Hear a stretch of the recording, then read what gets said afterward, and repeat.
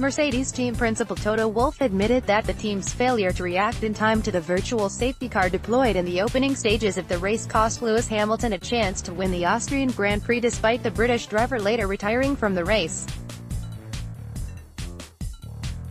It was a disappointing day for Mercedes at the Red Bull Ring in Austria on Sunday as they suffered a double retirement after starting on the front row of the grid, while being touted as the overwhelming favourites to win the race.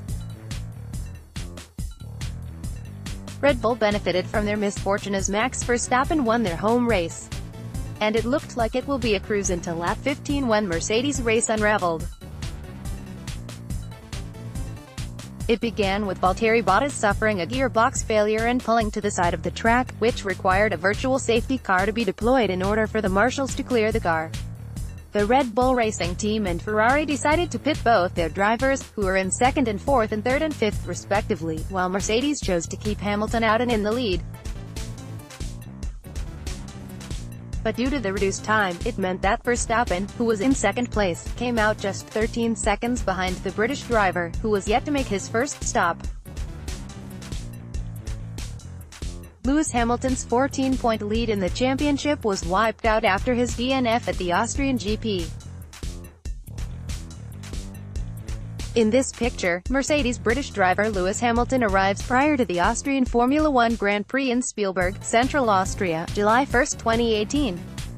Photo, Andrei Isakovic, AFP, Getty Images. Mercedes' mistake meant Hamilton came out in fourth position after his first stop, which clearly annoyed him.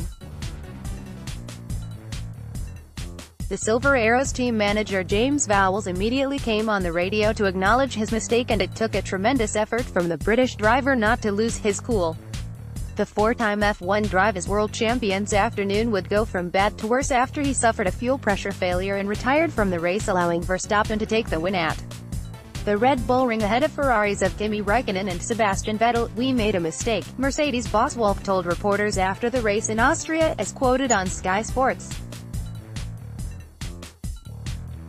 "What I think happened is that we were running 1 and 2 and controlling the race, and then suddenly you see your second car, Valtteri, stopping with a hydraulic leak, the VSC came out, we had half a lap to react, and we didn't. Fact. This is where we lost the race," he added, while admitting that they were too caught up in the moment and failed to react. "At that stage of the race with the VSC, pitting is probably the 80% thing you need to do. With one car out there against two others, the thinking process was, what would happen if the others would split the cars? If we pit Lewis, we would come out behind Kimi. If they leave Kimi out, and behind Max. What would that mean for the race? That whole thinking loop, I wouldn't say distracted us, but we spent too much time on that," Wolff said. Mercedes' double retirement in Austria saw Hamilton lose his lead in the Drivers' Championship, with Vettel now ahead by 1 point courtesy of his third-place finish. The Silver Arrows team also lost their lead in the Constructors' race, with Ferrari now 10 points ahead.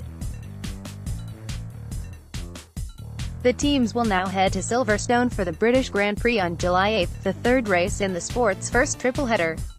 The Mercedes will be favourite yet again, and they will be keen to wipe out the memory of Austria as quickly as possible.